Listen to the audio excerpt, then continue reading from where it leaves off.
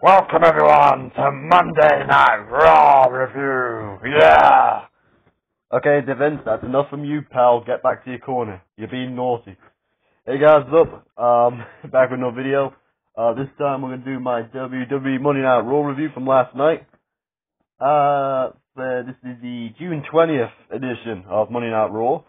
So let's get on with this, shall we? As we continue get down the road to Money in the Bank on July 2nd. So, well, about a couple of weeks' time. So we kicked off Raw with the announcement.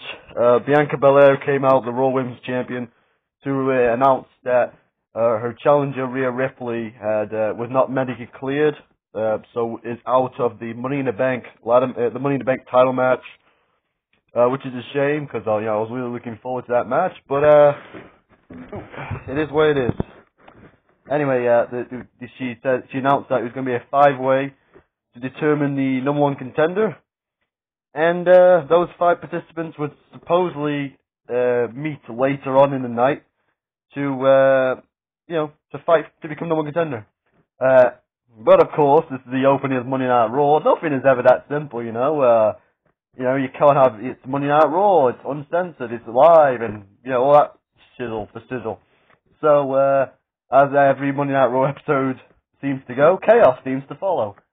As the 5 participants came out interrupting each other. We had Becky Lynch came out, she complained, Asuka came out and called Big Time Becky loser, a Big Time Becky a baby, Big Time baby, as usual. Liv Morgan came out, Alexa Bliss, and Carmella came out, which they were the 5 participants, which led to the first match. We had the fatal 5-way number one contender match. Great match, awesome stuff. The ladies put out a good match, great stuff. Alexa Bliss, all showcased their great ability, and Carmella won. So kind of predictable, really, considering that the other 4 participants were either in Money in the Bank, the Money in the Bank ladder match, or having qualified matches set for Money in the Bank. So so kind of obvious winner. I've heard other people say that it's kind of a downgrade to go from Rhea Ripley to now Carmella, but it is what it is. It can't be helped, and all I got to say is get better soon, Rhea Ripley. So and then we can have the match. So between Bianca and Rhea Ripley, that made it sound like I was wanting the match with her. That's not that's not what I want, seriously. Anyway, so yeah, pretty good stuff. Carmella gets the win, pinning Liv Morgan, and becoming number one contender. Good stuff. Then we had everyone's favorite right now, if you listen to the wrestling news, Vince McMahon, damn it, or Mr. McMahon.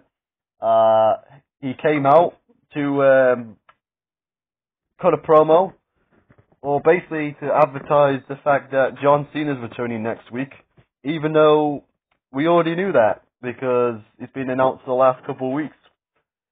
I'm gonna put it down as Vince. He's getting on in age now. He's getting on a bit on in age, and he probably simply forgot that they played a video package about 2 minutes, about a couple of minutes before Vince came out. So, it is what it is. I've got nothing too much to say about the Vince situation or him appearing on Raw last night or SmackDown last Friday. So it is what it is. I'm gonna move on, and I'll let other people cry and whine and complain about it. Anyway, next segment we had Riddle coming out. He cut a promo on failing to beat Roman Reigns on SmackDown last Friday. But he's so sad that he let Randy down, and he said he's going to win Money in the Bank, and his goal is to win Money in the Bank and cash in on Roman Reigns, because that's the only way he can get a title shot now, as long as Roman is the champion. And so he takes on Omos in a qualifying match, Money in the Bank qualifying match, and because of the injuries sustained in the match against Roman Reigns, he fails. So Omos qualifies for Money in the Bank. Match was what it was. Wasn't that long. Seth freaking Rollins was laughing at the fact that Riddle failed, and he then came out and beat Riddle up, and then basically said that if there's only one man that has Roman Reigns' number, and there's only one man that can dethrone Roman Reigns, that's him. Which could be a good possibility that could happen, but I don't think Seth attacking Riddle is a good. It's a good feud, but it's not a good way for Seth to get on that path, because I think he may have just made an enemy, and Riddle might cost him that match now. So yeah, it'd be a good feud going forward, and maybe going into SummerSlam, Seth versus Riddle. I like that. Yeah. So yeah, that was all good. Seth being Seth as always, being awesome stuff.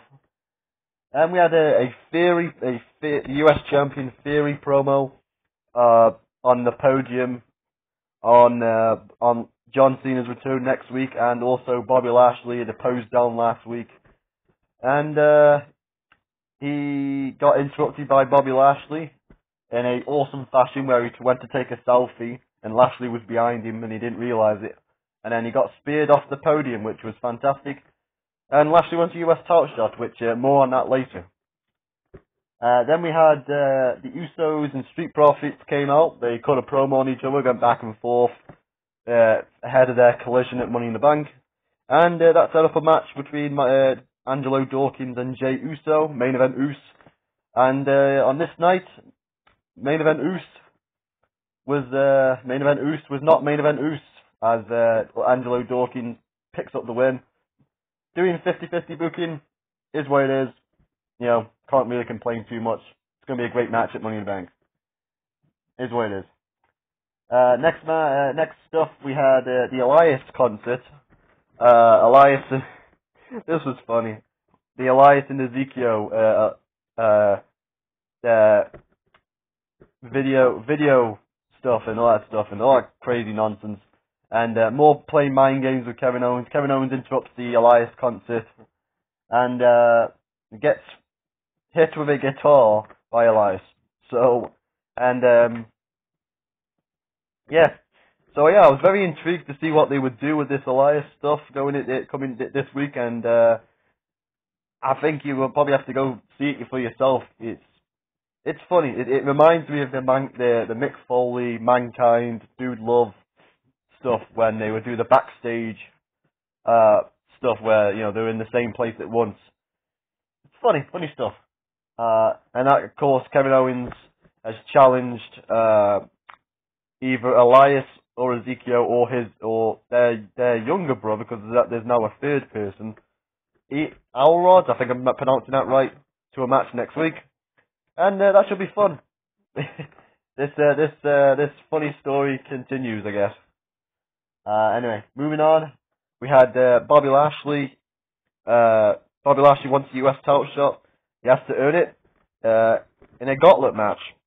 He has to fight Chad Gable, Otis, and then the Theory in a gauntlet match, and he does exactly that. He beats Chad Gable via tap out, then Otis via disqualification, and then all two of them beat him up, and Theory thinks he's got the better of him, goes for his finisher, and Bobby Lashley rolls him up and pins him. So Lashley gets a title shot at Money in the Bank. So pretty cool. The heel got thwarted, and yeah, we got a match set up for Money in the Bank, US title match. That's all right. That's pretty fine. Miz TV with AJ Styles. Sorry that. Oh, Jesus. It was what it was. Oh, Jesus. Sorry about that. Was what it was. AJ. Yeah, Miz was saying that AJ's a failure because he lost to Seth last week, and basically, and AJ mentioned Mizzy's balls, because apparently that's a running gag now every single week about Mizzy's balls, how big Mizzy's testicles are. Here's what it is. AJ punched Miz, and then Tommaso Ciampa attacked AJ, and now it looks like he may be aligned with the Miz, even though he's been attacking people who have been attacking Miz the last couple of weeks, which leads to a match: AJ Styles against Ciampa. AJ beats him in like 4 minutes or whatever it was. Could have been a bit longer, but it was to be expected. And yeah, it was good while it lasted, and not much to it, not much else. AJ picks up the win and then hits Miz with a Styles Clash, and then puts Miz's glasses on and looks pretty phenomenal, if I may say so myself. He's AJ fucking Styles, looking good. And yeah, so on and so on. And then, of course, the main event. We had the Money in the Bank qualifying match. This match was set up last week. We had Asuka taking on Becky Lynch. Great match as usual. These two have phenomenal chemistry. All that other stuff, you know what I mean? Like the chemistry and all that stuff. And awesome stuff.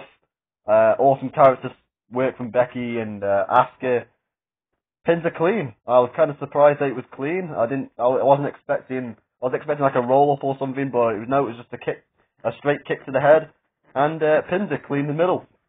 So Asuka has now qualified for Money in the Bank, and the show ends with Asuka celebrating, and Becky, big time Beck's having a meltdown, big time meltdown, as she throws the announce table covering off and starts slamming things and having a temper tantrum, and it was awesome. And yeah, the continuation of the Becky Lynch character continues to be amazing, and big thumbs up on that case. So yeah, very positive episode of Monday Night Raw. I know a lot of people are going to dwell on the Vince McMahon appearance. For me personally, I'm not going to say anything about the Vince situation in real life. I'm just here to watch this freaking, the wrestling show, and I'm not going to sit here for 10 hours moaning and crying and bitching and moaning about Vince. If you want that kind of stuff, there's other YouTube channels that will deliver that kind of anger. So it is what it is. The show itself, it was fine. Probably if I was going to give it a score out of 10, probably give it a 6. I think it was a decent show. Nothing like over the top happened. And we're getting prepared for Money in the Bank, and also John Cena's return next week. So stay tuned for that one next week. John Cena returns, and that should be fun. Fun times to be had. And yeah, that's it for now. That's it. Hope you enjoyed the review, guys. Tell me what you thought of Raw in the comments section, and I'll see you guys later. Have a nice day, and I'm out.